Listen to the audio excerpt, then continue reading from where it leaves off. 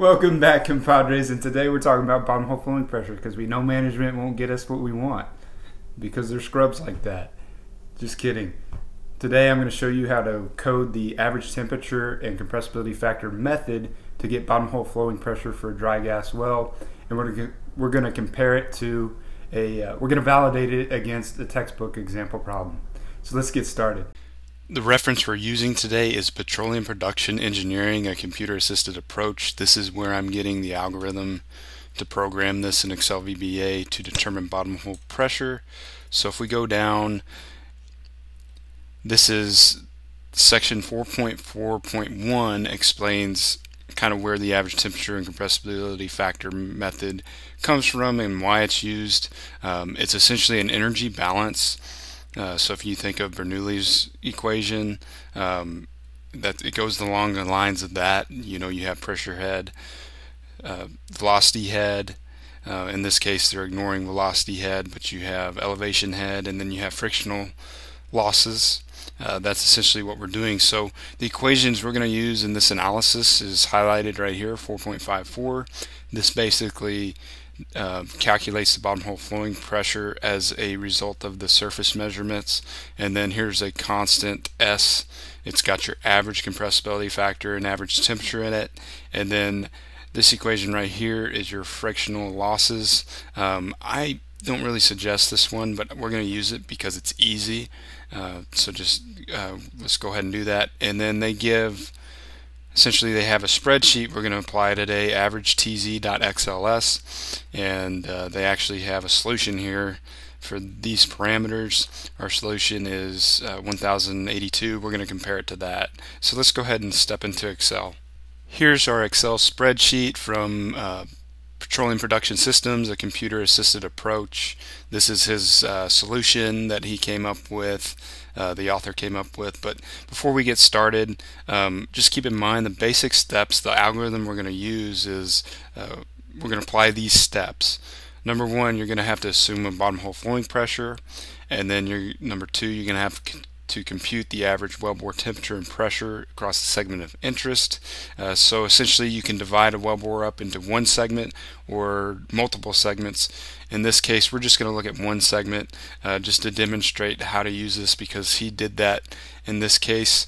And then step 3, you want to calculate the fluid properties and the Z factor at the average temperature and pressure from step 2, and then calculate the friction factor. We're going to use that simple correlation. I can't pronounce his name, but it's that correlation or that equation in the book I just showed, and then calculate the bottom hole flowing pressure after you do that, and then you're going to iterate until the repeat steps 2 through 5 until the bottom hole flowing pressure converges. And this is kind of the basic approach to any correlation to determine bottom hole flowing pressure. So I suggest you pause the video and kind of digest the steps here, because if you want to go code another correlation, you're probably going to do the same thing. So let's go ahead and look at the code, step through it. So to start writing the code, you need to create a function in Excel VBA. I called it bottom hole pressure from average PZT method, and it takes the following arguments: wellhead wellhead pressure, flow rate, diameter, length of the wellbore, temperature at the wellhead, temperature at the bottom hole conditions, and then relative roughness for our friction factor. And then you're going to want to go and actually determine your average temperature, because you got to provide an initial guess. So you need to calculate average temperature and then calculate a friction factor from the relative roughness, and then initialize your old value because you're going to iterate and you're going to have to compare it to something until your pressure converges. So we need two pressure values in this case. Or two pressure variables, one to hold the old value and one to hold the new value. So you're going to initialize your first pressure at any value you want. I chose the wellhead pressure in this case. It works for this code. I've tested it. And then calculate an average pressure, and then you're going to calculate a average Z factor. And so this is where your loop starts, where you try to iterate until your pressure converges where the new pressure and the old pressure approximately equal each other, and that's kind of the stopping criteria I used right here. When the relative error gets less than 0.005, that seems to work really well. And so I set our old pressure to the new pressure, and then I go through and I calculate using those equations that we saw in the book, calculate a bottom hole pressure, and then I calculate a new average pressure, and then the new Z factor, and then I compare the new average pressure to the old average pressure and continue to iterate. And then once I'm done, I return the bottom hole pressure, and that's my solution, and that's the end of the function. There's also some extra functions you have to use. In this case, there's several function calls I made in the main method. One is the average temperature. Here I use use this average temperature, and remember, when you're dealing with gases, you have to use degrees Rankine to apply these calculate fluid properties and that sort of thing. In this case, I'm returning the average temperature in degrees Fahrenheit using a log approximation of the average temperature. You can use, just a linear approximation. It's up to you. Here's our friction factor function, the same we saw in the book. And then after that, here's our Z factor. I use the Hall and Yarborough correlation, the one I've showed before.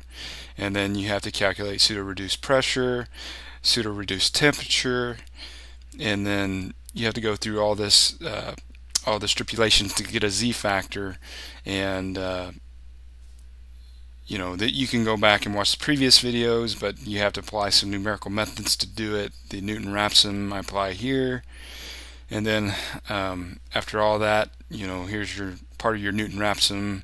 You got to take your function value and the derivative of the function value, but don't get confused with that. I'm just stepping through this real fast. Look at the code online or pause and review this video. I would suggest you code it by yourself. You'll just learn so much more than me just telling you what to do. So that's kind of how it works. Now let's go compare it to the textbook example problem. So I've pulled in the Excel VBA code, and this is our textbook example problem, and this is the spreadsheet the guy uses. It's actually online. So when you put in these gas properties and tubing diameters and wellbore characteristics, you get a value of 1082 as the bottom hole pressure at a depth of 10,000 feet. So this is what I replicated in his spreadsheet, and now let's compare it to the Excel VBA code that I just showed you guys. So it's going to take arguments of wellhead pressure. In this case, it's going to be PHF that he calls here, flow rate, tubing diameter, length, temperature at the wellhead,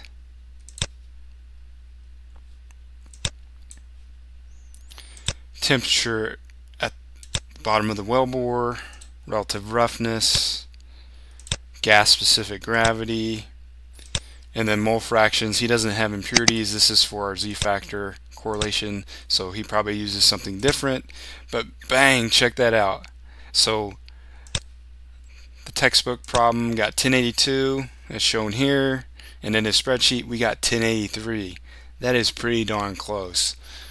Now we can go change these parameters. What if the gas specific gravity is bigger, like 0.9, and what if the tubing size is bigger, like 2.825, and the length of our wellbore is 8,000 feet.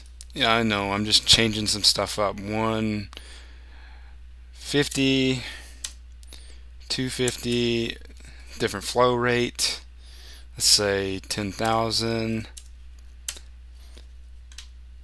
And then I do his solution. His solution gets 1,510 psi. I get 1,508. So check that out. That is, that validates the model, the code that we created, and I can even do it again. I can change, like, Let's change the flow rate to 8,000. Let's do a shorter well, 6,000. Relative roughness of a little bit smaller. Calculate it. 841, 841. I mean, bang. So that's it, guys. You should really learn how to code. It's like a superpower, and I suggest anybody in engineering really needs to invest some time into it. You will be a top dog engineer like myself, and you will be valued among your peers. But if you like the video, please subscribe, and we're going to cover more stuff. This was a sidetrack from reservoir engineering because in the previous decline curve analysis I used bottomhole pressures, but I didn't calculate them, so I kind of felt like we were missing something there. Here I applied the average temperature and compressibility factor method, and you could use this on your dry gas wells. So the code is online, and I'll catch you guys next time. Adios.